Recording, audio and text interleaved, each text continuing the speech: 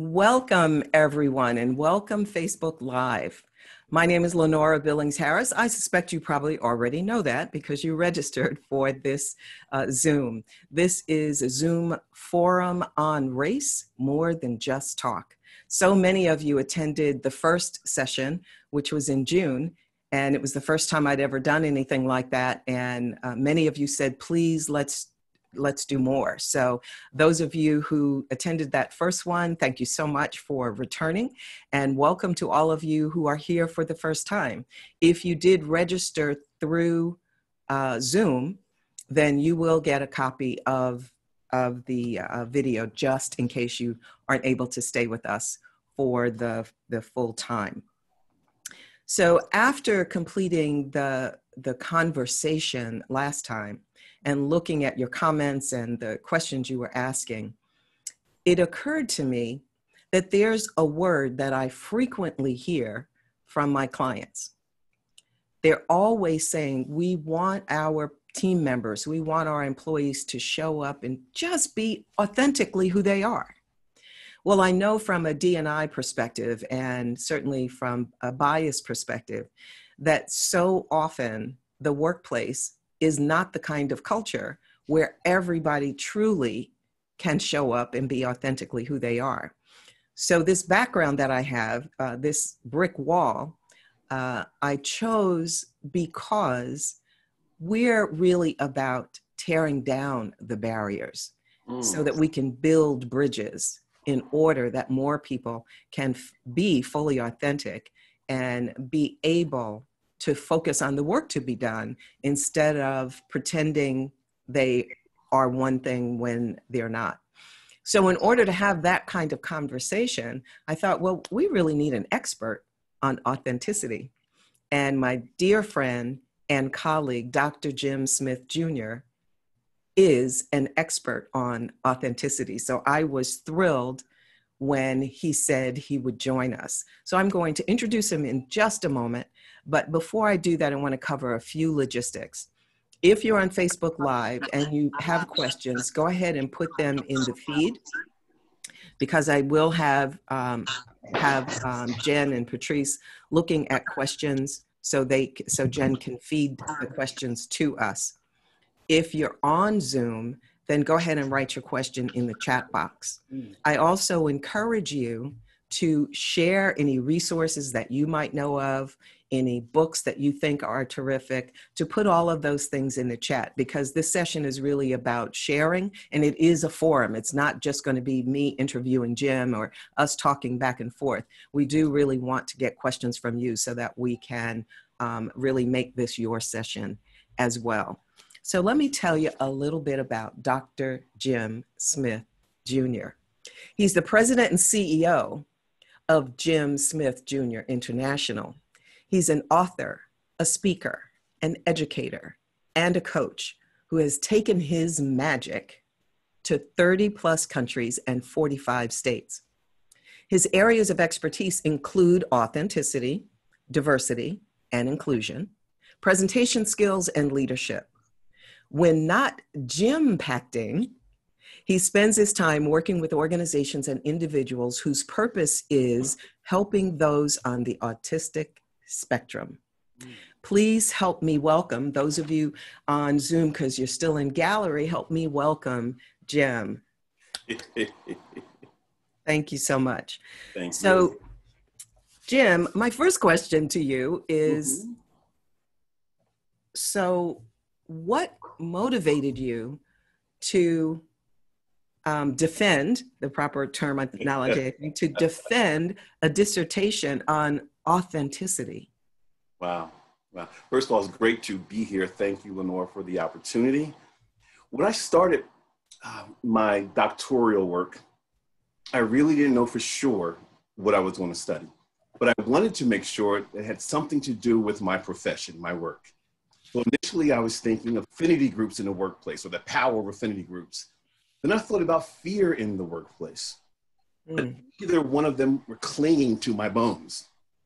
Now, I teach presentation skills and leadership, and I tell those leaders, I encourage them, in order for you to be effective, you have to realize that it's both a skill and will endeavor, and that the will must supersede the skill. And people oftentimes would say, well, Jim, will what? I said, be courageous. Will you be vulnerable? Will you be all in? And Lenora, they would say, well, I'm one way at work and I'm one way at home. And I said, why can't you be all of you all the time? Well, some of it was fear, some of it was choice, but it started to happen in every session where people say they were two people. They were trick-or-treating every day. They wore a mask one place and a mask the other place. So that's what triggered my yearning to study this construct called authenticity. And I am thrilled. I'm glad God has jokes. So this is really using my knowledge, my research, and adding it to my diversity inclusion conversation. So that's why people saying I'm one way at home, or I'm one way at work, or score myself maybe a 5 on the 1 to 10 spectrum at home work. So I'm going to jump right in and ask you, so what would authenticity look like in the workplace? What would that environment look like from your perspective? The funny thing about that, there are so many definitions of authenticity. It's very elusive. I think I mentioned to you once before, it's like picking up a bar of soap in the shower. You can't pick it up. Ancient Greek philosophers would say, to thy own self be true. That was Socrates, and that was Aristotle. For me, though, and my good friend Debbie Owens just gave me this definition. We were talking recently. She said it's honoring yourself. Honoring yourself. And for me, it has to do with self-knowledge and self-regulation. So it's honoring oneself. And as I recall my 14 years in corporate, a great majority of those years, I wasn't honoring myself. I was going along to get along. I was playing it safe. I was wanting to keep a job and having people like me. I put away, or I kept in storage my Black maleness. So I was the worker, I was the manager, I was the leader. And with regard to race relations or how I felt about words and behaviors, kept it in. So I wasn't honoring myself. Yeah. As a result of the murder of George Floyd and all of the conversations that have been going on, one of the things I realized in my own work, and I've been in the space of diversity, equity, and inclusion for over 25 years at this point, I realized, although my approach is not in your face and blame and shame, so that is authentic for me, but I also started realizing how many times there were things that I really should have and could have said that I didn't, for fear that I'd make people uncomfortable. Yeah. And here's the thing. People don't change until they become uncomfortable with the status quo. And that's what we're experiencing right now. So to keep it real, I'm going to ask you to share. You have many stories, so I'm not sure which one you're going to pick, but give us one of the examples as a Black man that you knew you were not being authentic, either when you were presenting or in the workplace. Sure. I remember the time where I had just finished making a presentation in front of senior leadership. And my direct boss, she was a director at the time, was there. And she asked to go back to her office to give me some feedback. I sat at the table, took my pen and paper out, ready to capture the praise and the polish.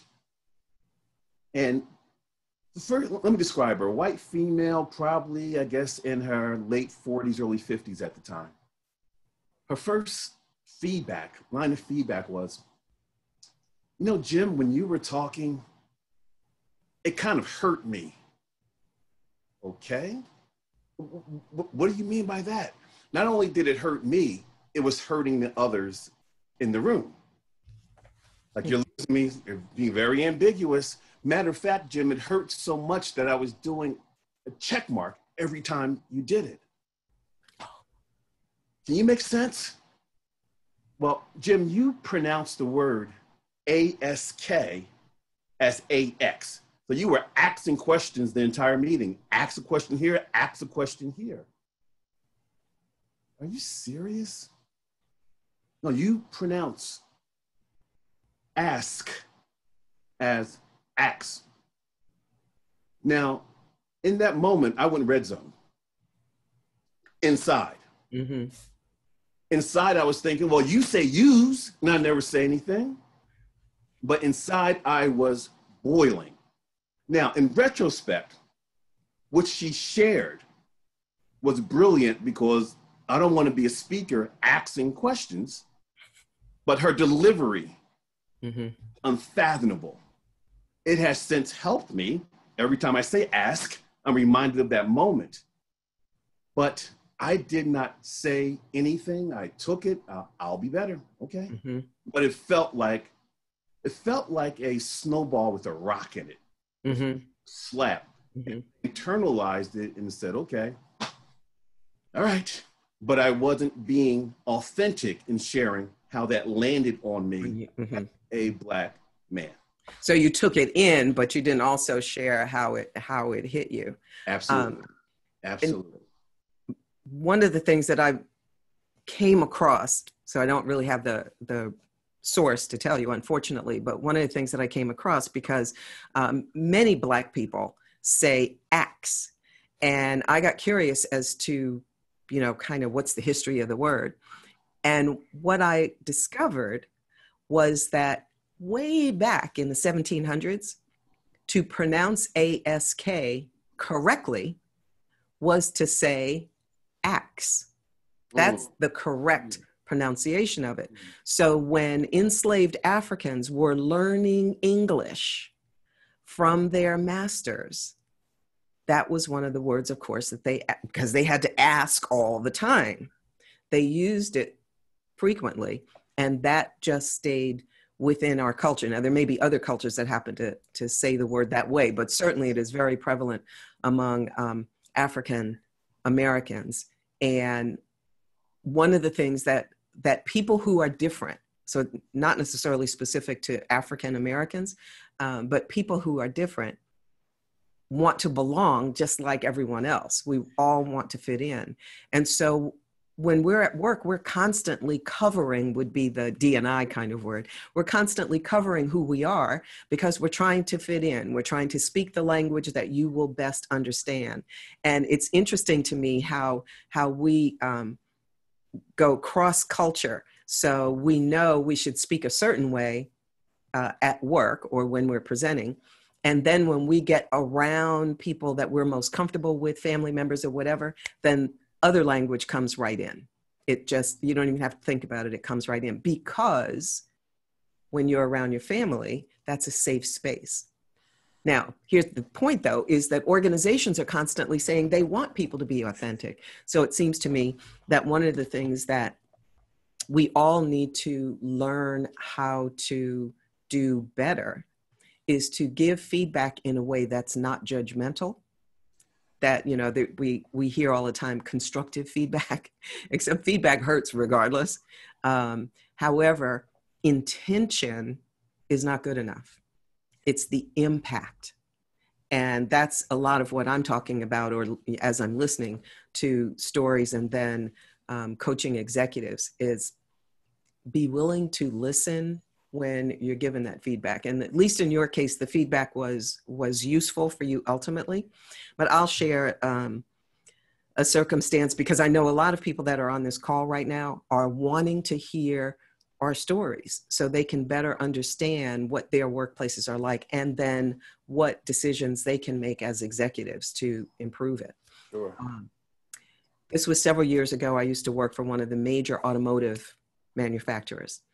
And I was the first African-American in this particular department. And my job was to travel all around North America.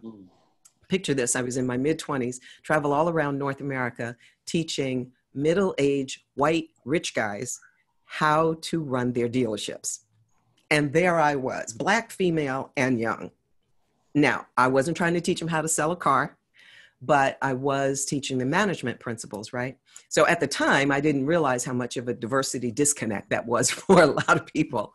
But nevertheless, after being on board for about 3 or 4 months, and people used to regularly say to me, because I was the only Black person in that department, oh, if you do well, then, you'll set a good example for your people. And I would swallow that. But I had a supervisor, a boss, his name was Tony. And he called me in his office one day and he said, I just want to give you some feedback on how you're doing. And I had been traveling all over and way back then, they would never send a woman, let alone a Black woman, out to deliver a workshop alone. So I had a partner, and of course the partner would always be a white male.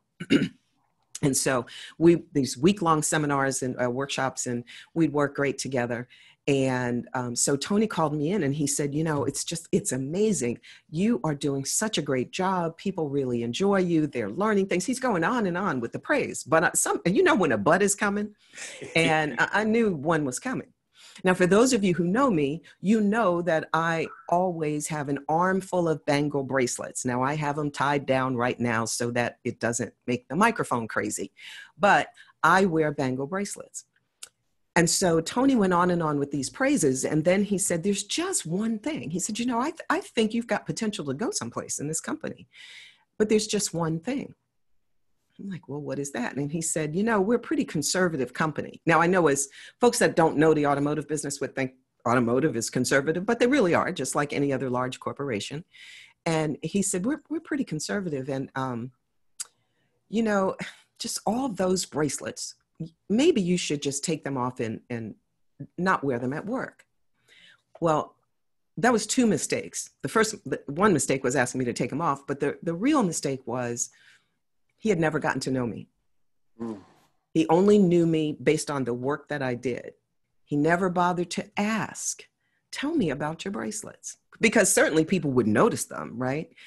But we're so often in the workplace thinking we're not supposed to notice any difference. I had that question on a call with, I delivered a workshop last night virtually. And one of the questions that came in was, well, we've been taught that we shouldn't notice difference.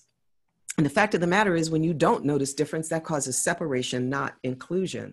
So anyway, he said, leave the bracelets at home.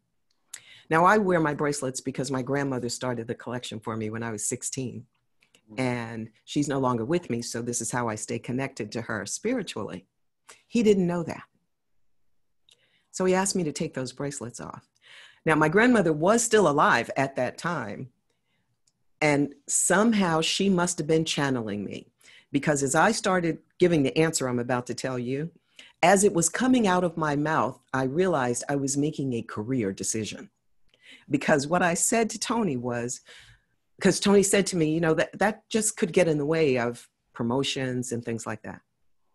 And I said to him, Tony, if I don't get considered for a position because of my bracelets, maybe I'm not working in the right place.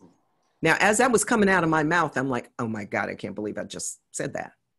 However, that was a moment for me where consciously or unconsciously, I had to be authentic, because he was, in my way, in my view, attacking really who I am and my values.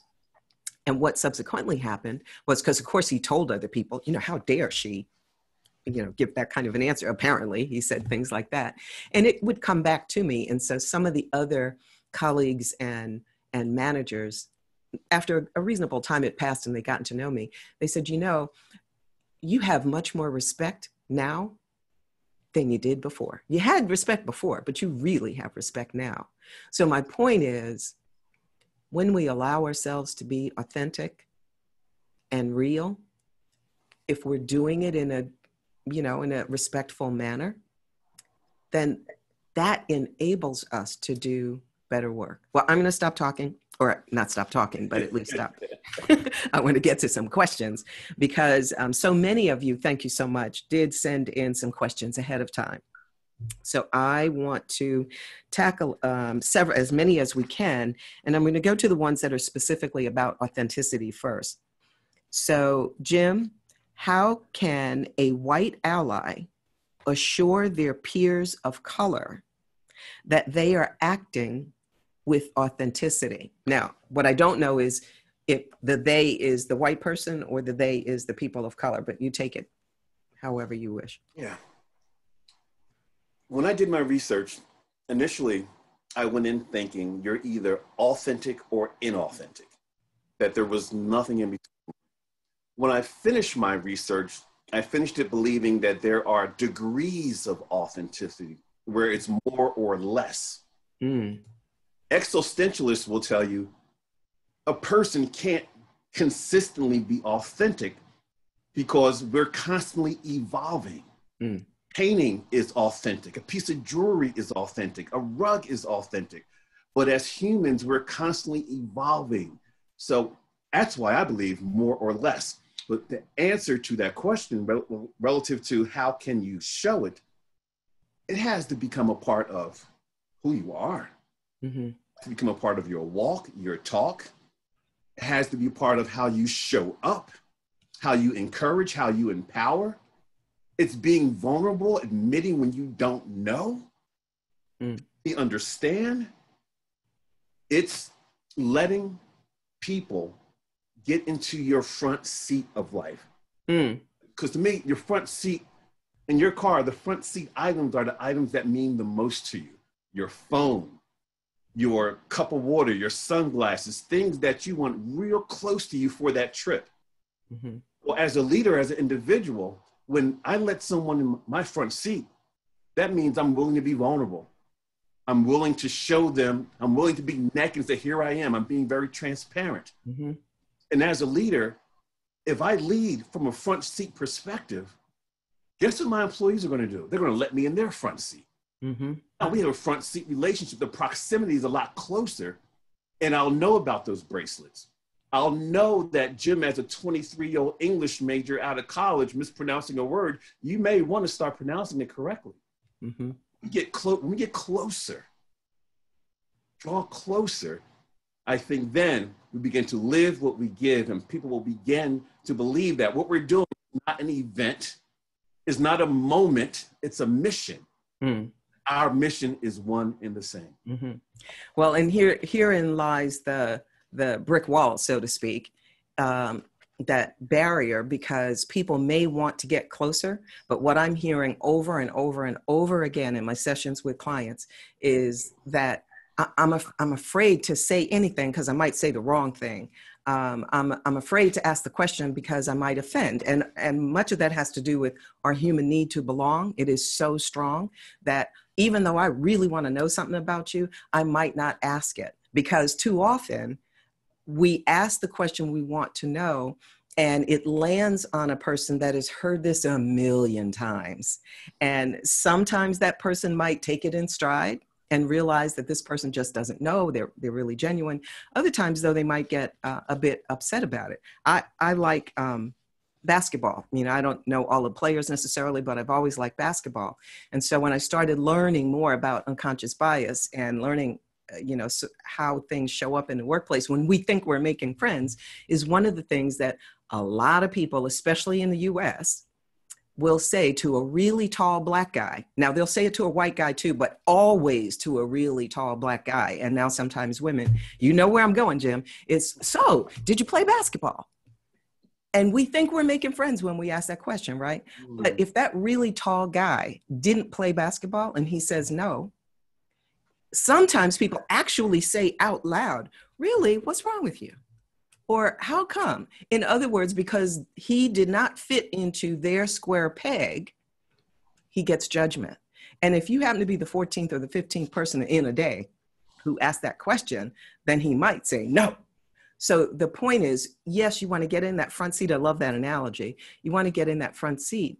And the person who is wanting to get in that front seat of your car, oftentimes the intentions are good. And what I recommend, though, is take a breath before you ask some of the questions that are on your mind. First of all, don't do 50 questions, but take a breath and say to yourself now, if I was in that person's shoes, would I want that question? Because here's what I have learned over time. For those things that are important to the individual, they're going to tell you anyway. So we don't need to ask, do you have kids? What neighborhood do you live in? What school did you go to? Now, I'm not saying never ask those questions, but my point is, as you get to know someone, if it's important to them, they're going to tell you that.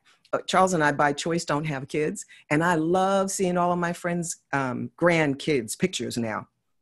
I don't even have to ask.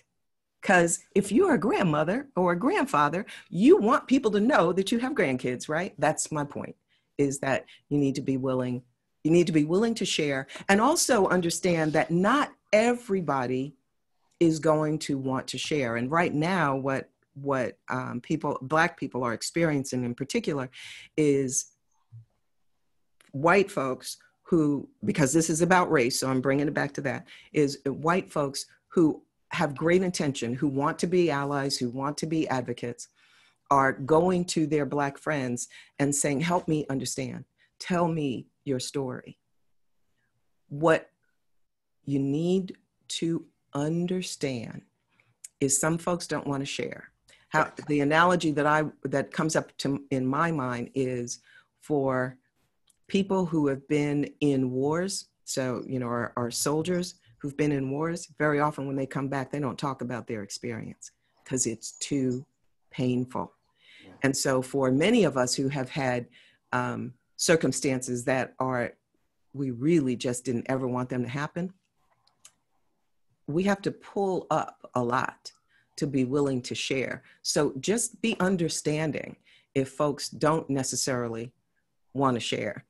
And on the other side, there are those of us who know that it will help all of our learning, all of our ability to be more authentic if we are willing to share. The other thing that tends to happen now is you go to the Black person or to the gay person or to the one woman and think they're going to speak for their whole cultural group, whatever it is. So we want to be careful about that. Lenora, two quick things relative to what you said. Number one, getting in front seat means you sharing what's in yours first.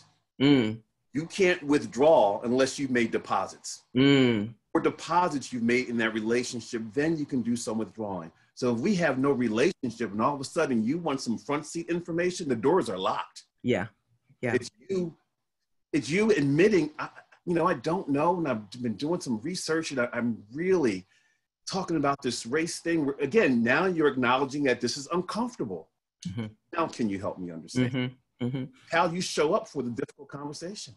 Well, and another thing that comes to my mind relative to the front seat of the car, how I like that analogy, is I've been fortunate to go to South Africa many times to do work. And the last time I was there, Uber was alive and well. And so my Uber driver that was going to take me to the airport, the planes leaving, coming back to the US leave like at 2:00 in the morning. So it was, very late at night and you're getting in the Uber, and I started to do exactly what I always do, which was get in the back seat. And he said, no, ma'am, please sit in the front seat, because the front seat was safer. Because in South Africa, if you're sitting in the back seat, then bad people assume that's an Uber. We're going to go rob somebody. Wow. One or the other. So the front seat is the safer seat. So if we think about that from a work perspective, is your front seat safe? Ooh. Is your front seat safe? Hashtag stealing that. For that person. So somebody hashtag and put on Twitter already. Okay. So let's see, what else do we have here? This is a question I get frequently, so I'll ask this of you. And Megan asked this one, thank you. What's the best way to approach having an authentic conversation with coworkers? I think you answered it a little bit already with saying, be vulnerable first, share some information, but what else comes to your mind? I remember when I was beginning to do D&I work, and I went to a conference for trainers, but they had a track for people who wanted to do diversity and inclusion, trainers. And I went there thinking, I'm going to go to all the diversity and inclusion classes, because right now, all I know about is being a 35-year-old Black man. So I remember going throughout the day, all the workshops, and then getting on the hotel shuttle to go back to the hotel. No one, actually, there was one person on the shuttle with me. I walked up to her and I sat down next to her. And I said, excuse me, my name is Jim Smith. My organization has just asked me to be on the Diversity Council and lead the diversity training initiatives. And I'm not really feeling comfortable because I don't know a lot about diversity and inclusion. And it's why I decided to sit down next to you and pose a question, if that's all right. You appear, again, perceptually, to be of Indian culture because you have the dot there. Can you tell me what that means? Because that's going to strengthen my diversity toolkit when I get back. She started laughing. That's funny, Mr. Smith. And she introduced herself. She said, you and I are in the same boat.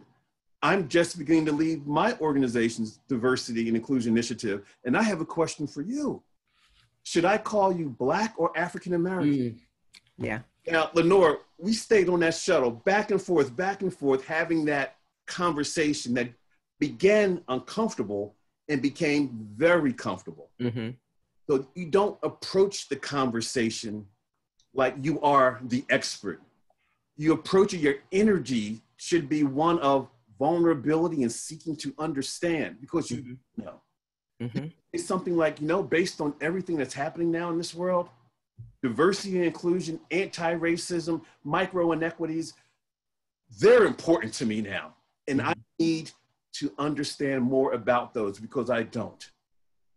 Would you mind sharing some thoughts, if you have some relative to those? Just asking for permission, because that person may not, like Lenora said, may not want to talk about it, may not believe that you really want to know. Do you know because you have to now know, or do you want to know because you want to know? And we can feel the have to know energy. Yeah. And what comes to my mind as you say that, because another question, and by the way, there's some people wondering, so do you say Black or African American? My answer to the question, by the way, is yes, because it depends. I mean, obviously, if you're talking to one person, you call them by their name. If you need to make a general statement, and I know several of you on this call are executives and you speak to your staff on a regular basis, when you need to make a general statement, African American is the more formal, if you're talking to Americans, is the more formal version. However, if you're global and or you're not quite sure of the ethnicity of the people on your team, then Black is appropriate too. But here's the reason why some folks like Black, some folks prefer African American. In most newspapers, it's starting to change a little bit, but in most newspapers, when they are referring to a Black person, clearly the word Black is referring to an ethnicity. The B is small case. When you're referring to a Black person and you say African American, you have to capitalize both A's. So it's a matter of respect.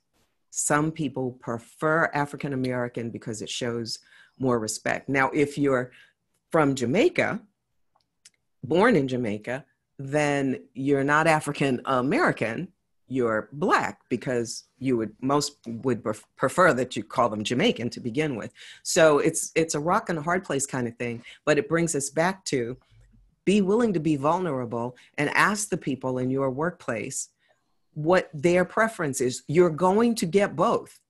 But then when you're presenting, when you're actually talking, or when you're writing your speech and that kind of thing, say Black sometimes, say African American sometimes, so that way you cover it all. When I'm presenting, sometimes I say white, sometimes I say Caucasian, sometimes I say European American, because outside of the US, typically when they're referring to white people in the US, they often will say European American. So you're never going to get it totally right, but at least be willing to have that conversation.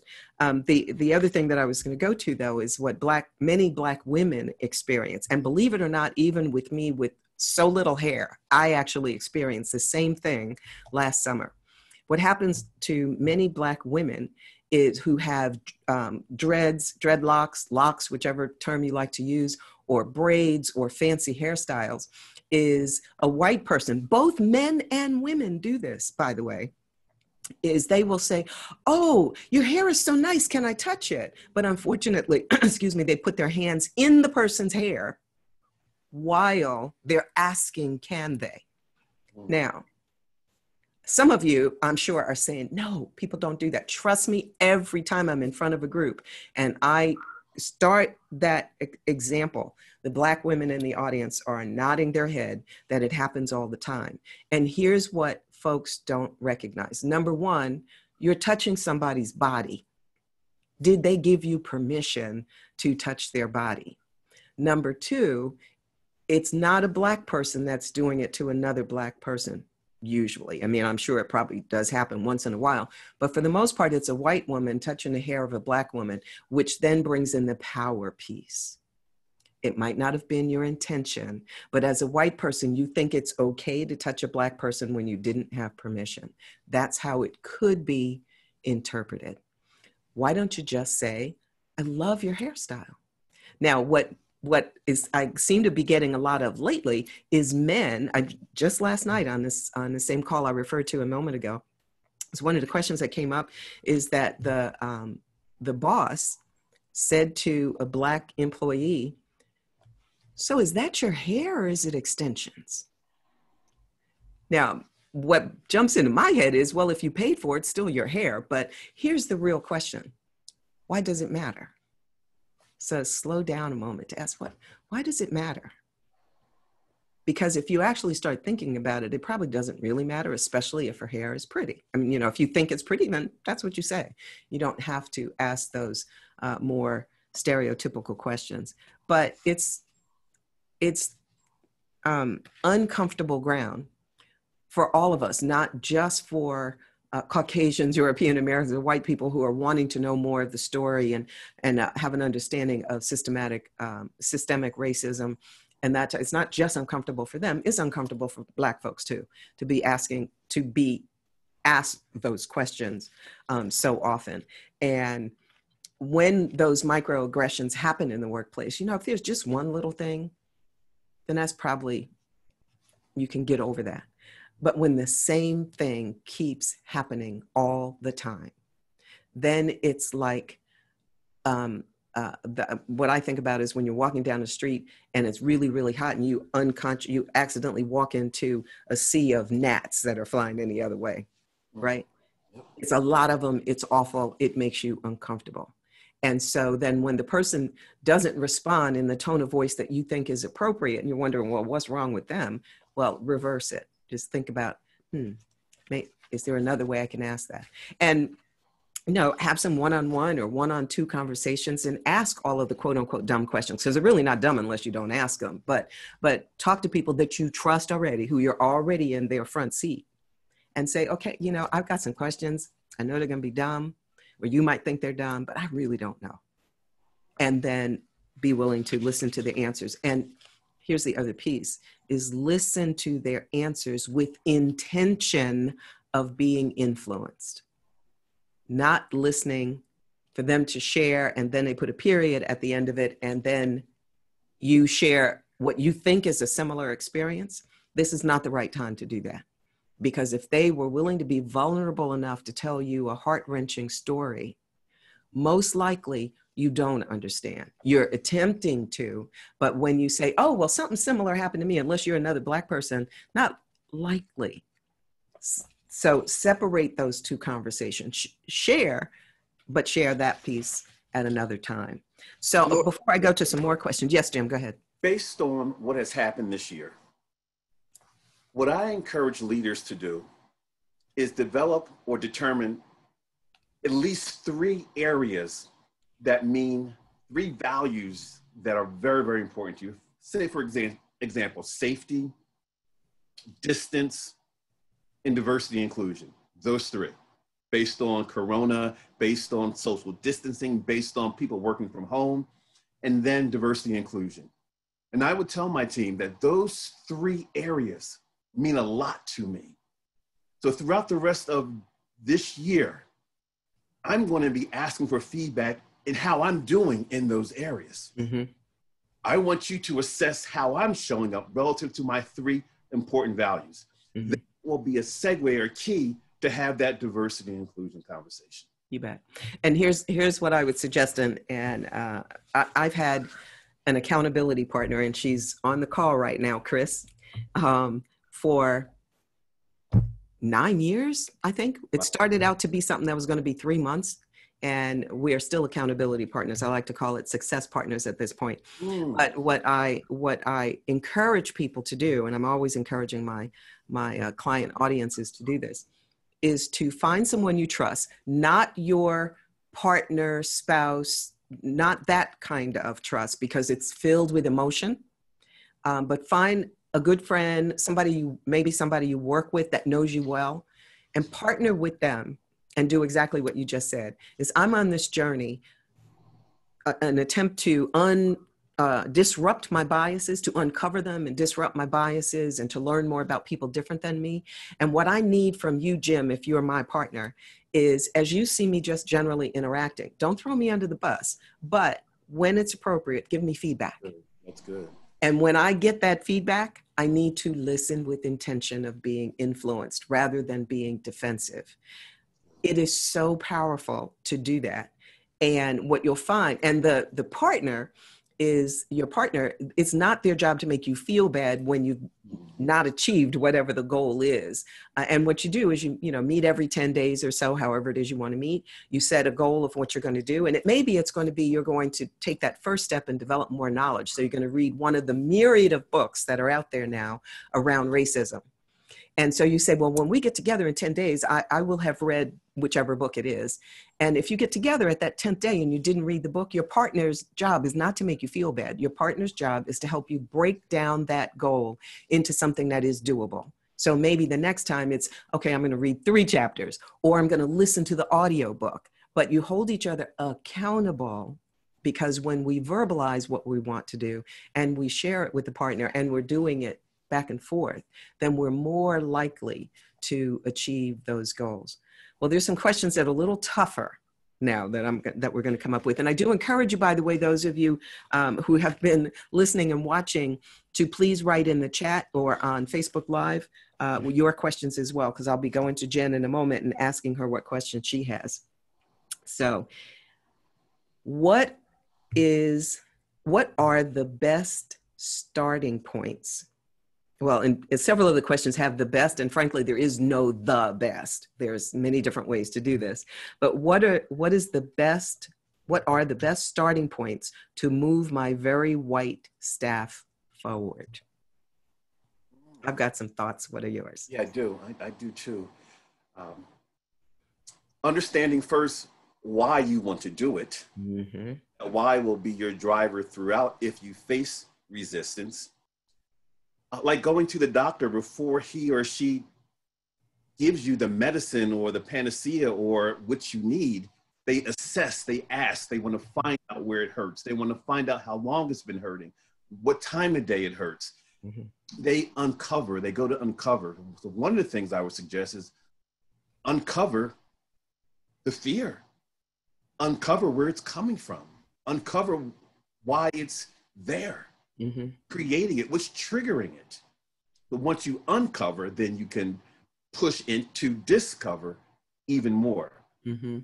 They are working in a system right now that's working for them. Why change it? Mm-hmm. And if we change it, then I'm going to lose something, is the mindset. What's in it for me to move? Yeah. So that leader has prepared to discuss that. That leader has to be prepared to be vulnerable and push that. And then have the mindset, listen, you have people who are willing to risk their life right now by converging together, by going out without math. They're willing to risk their life because that's what they want, that thing, the party, the being with the friends. They want it that bad. Mm-hmm. But when people want something that bad, then they're willing to move. But why aren't we willing to move now? Mm-hmm. And for many people, I don't want to. Mm-hmm. It doesn't hurt bad enough. Yeah. And there is that scarcity thinking that if I do this, then I'm giving up some of my power, rather than thinking With my diversity of thought makes the pie bigger for all of us. What I'm experiencing on the listening sessions. In fact, one of the things that I share with the executives before we even launch the session, usually I facilitate it, but the executives are on it. I ask them to kick it off. And what I share with them is, please, please don't start off with the reason we want to do this or know this, and then go into numbers, because that's like EEOC kind of stuff. That's staying in your head. Your folks do not want to hear the numbers right now, even though there's all kinds of research that absolutely proves that when you're diverse and inclusive, you do better than your competition in every measurable way. But in this time where things are so sensitive, what you want to do is to share with your staff why you personally think this is important right now. It may be the right thing to do. That might be what it is. But your employees will feel safer sharing their stories if you share your story first. And my experience is that every time I talk privately with an executive who brings me in that wants me to do D&I work, I will talk with them privately and behind closed doors. And I don't, it's not going to tell anybody, their employees or anyone, what they tell me. I said, what's your real reason for doing this? And sometimes I have to ask it several different ways, and it might take 20 minutes to get to the answer, because executives are used to telling you the, kind of the stockholders answer. And I said, no, but really, what happened that caused you to now see this as something you need to do? And for many of them right now is because they were totally oblivious, no fault of their own. They were totally oblivious to some of the things that are happening in their workplace. I had one employee share with the CEO that when I want to be careful that you can't even guess at who it is. This Black male engineer said, part of my job requires me to go to a certain place, to a certain part of the organization, which is not in headquarters.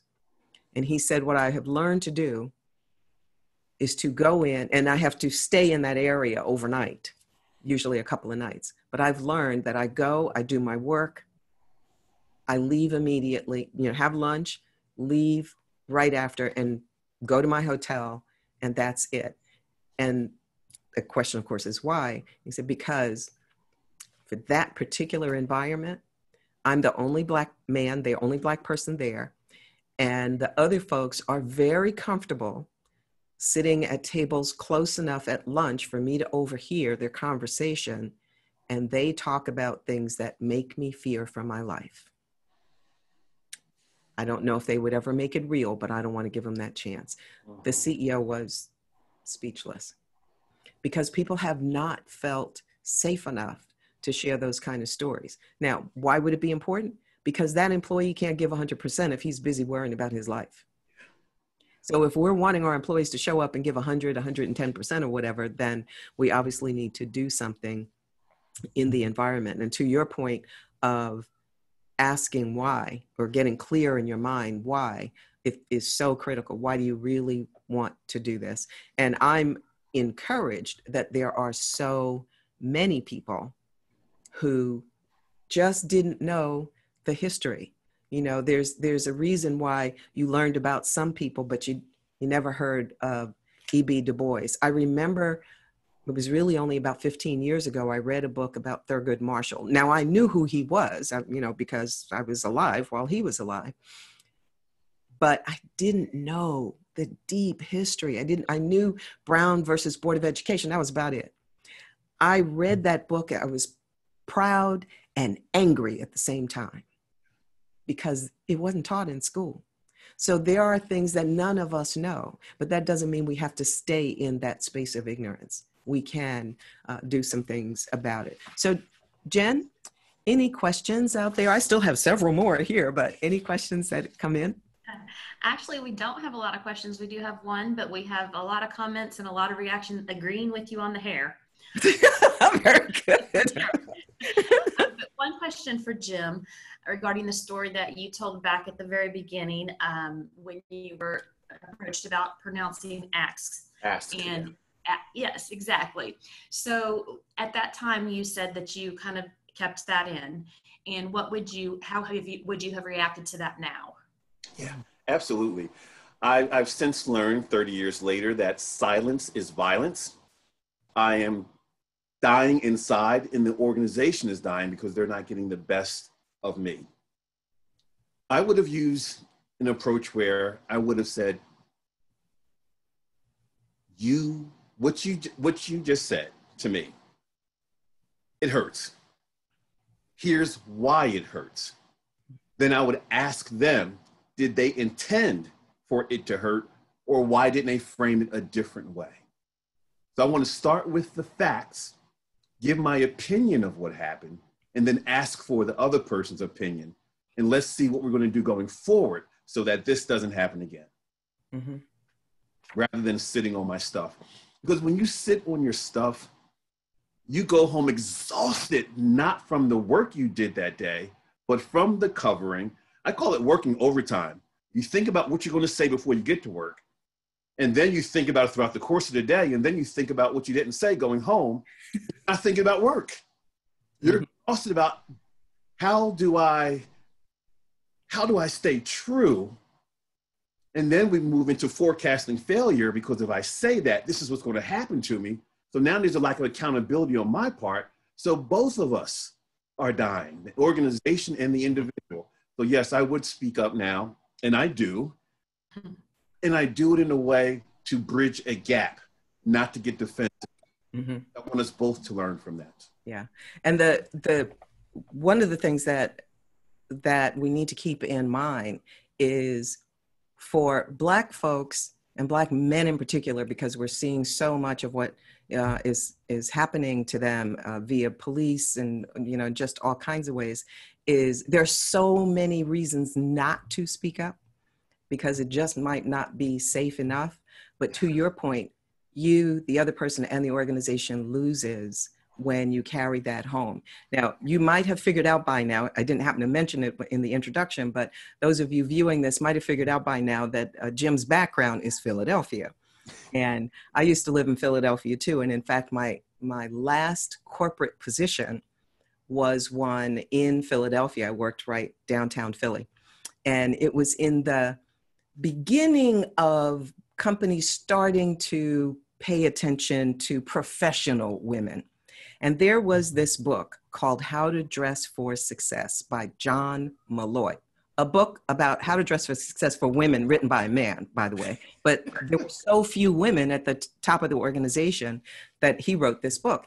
And I read it because I wanted to be seen as professional. And what he essentially said is you must wear a suit. That is a jacket and a skirt. Do not wear pants. Now, this was way back in the late 70s, early 80s. And you wore you wore white blouse, a little bow tie, and your hair should not touch your shoulders. And at that time I had much longer hair, but I'd wear it back in a bun or do something so it didn't touch your shoulders. You shouldn't wear jewelry that made noise. I did not take off my bracelets. That was pushing too far for me. And so there were all these things that you had to do. Well, I dressed that way. I remember having to think about, what do I wear today? Even down to which briefcase I carried based on who I was going to meet with that day. Now, here's the point. For women at that time, and people who are different in any way, spending all that time being that concerned about will they show up in a way where they can fit in, they're not spending that time trying to solve whatever the problem is of the day. So when my husband Charles and I moved to Phoenix, where often I will give clothes away to Goodwill or whatever, those little ties, I burned them. I did not want another woman feeling like she had to wear them. It was filled, for me, it just had so much energy and it had so much negativity in it because that was just not who I was. Okay, I think we've got time for maybe one more question. So we're going to go with, this is a tough one here. I'm going to ask this one. What guidance would you offer to address the lack of inclusion in the workplace? I'm going to jump in first and let you take a breath while you think about it. So one of the things you could do is what Jim was suggesting earlier, and I was too in various ways, is to think about who it is you want to go to and go equipped with reasons that this would be important for the organization. Because again, people don't change unless they get uncomfortable with the status quo. So from my perspective, if the organization wants to attract and retain the best talent comes in all kinds of packages. And so you may need to do a bit of research and find out what the organization's current practices are, and then find a champion. Find someone who you think would actually listen to your perspective. And then you might start small, but then go bigger. Now, obviously, change happens faster if it starts at the top, but it doesn't have to start at the top. And certainly with all of the protests and everything going on right now, it didn't start at the top. It really started with a lot of people focused in the same direction, keeping their eye on the prize and keeping it alive, constantly talking about it. So find some champions, because the fact of the matter is, even if you think there might not be any, there probably are some. But do a little bit of research first and then talk to that person, and then the two of you can be allies together. And what I'm going to do with the other questions that we have, I'm going to give Jim a chance to answer this and to make some closing comments, is that I will answer them. I'll answer them, we will answer them via video, and then we'll post the video so that you can see that. It's because these are great questions, some of which it would take the whole hour just to answer the one question. So Jim, anything to add to that question? Sure. And since time is getting away, I'll be brief. Several things. Diversify the look of your leadership team, and know that just because you're diversifying the look, if the roots of the corporation of micro inequities are still in place, just because you have it, it's not going to work. It's comparable to, I like to say, what's in the window is not what's in the store. If I have the diversity in the window, you may have a very diverse group of people, but it's the system empowering that diversity to help the organization exceed its goals. Number two, contribute to research on anti-racism. Because if I'm contributing to the research, it's going to come back and help me be smarter. Number three, I would definitely recruit from diverse universities, from Black universities, historically Black colleges. If I want to diversify my team or have more Black leaders on my team, I have to know where to go. And when I worked in corporate, oftentimes the organization I worked for would do that, but they would send all white recruiters. And the students would laugh and saying, I want to see someone who looks like me to determine if it's safe there, and you're not doing that. So they wouldn't take them seriously. So it's putting your money there. And last one also would be, from a performance management standpoint, I would put managing diversity and inclusion into performance appraisals. Absolutely. To determine, let's see how you do it each and every day for that year, and you get assessed on it. The CEO of Microsoft was being interviewed. I don't remember if it was CNN, MSNBC, Fox, one of those. And the question was asked, are leaders held accountable for diversity and inclusion? And he said, yes, and they've been doing that for years. But that's the one thing that most organizations won't do. So that's pretty key. So Jim, a minute for closing thoughts, and then I'll wrap up. Absolutely, absolutely. One of the first diversity and inclusion organizations I worked for, the CEO had this model. He called it vectors. A vector is a force with movement in direction, either going east to west or west to east. And he likened it to, if you are running and the wind's behind you, pushing you, the wind's pushing you forward, juxtaposed to walking into the wind. So there's either tailwinds or headwinds. What organizations could do or should do is eliminate the headwinds for people of color, for Black people, eliminate the headwinds.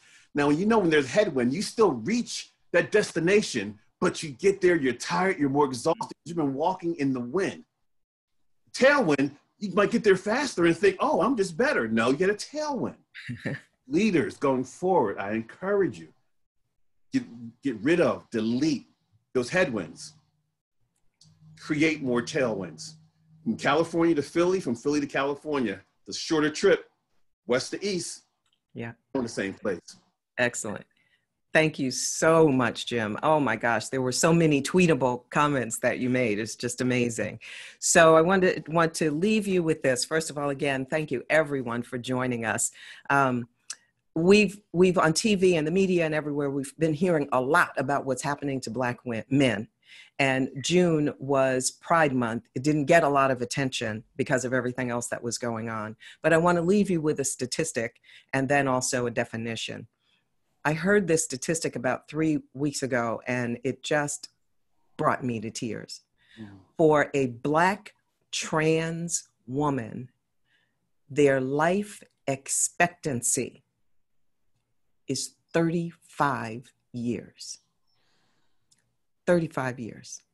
We have not given attention to all of the abuse and the murders, etc., for Black women, period, and particularly Black trans women. So I want to leave you with this, and those of you who know me, I say this all the time, Ubuntu. Ubuntu is a Zulu proverb, and when I learned what it meant, I realized that was the broad definition of diversity and inclusion. Ubuntu means I am because we are. We are because I am. Well, I'm motivated to do another of these. I don't know how long they're going to last, but I just keep thinking of more things that we can share and learn from each other. And I hope that you will go on this journey with me. So join us the next time. You certainly will get an email or it'll be posted on social media on when the next one will be. Thank you so much. Please stay safe, stay healthy, wear a mask for you and for me. Bye now.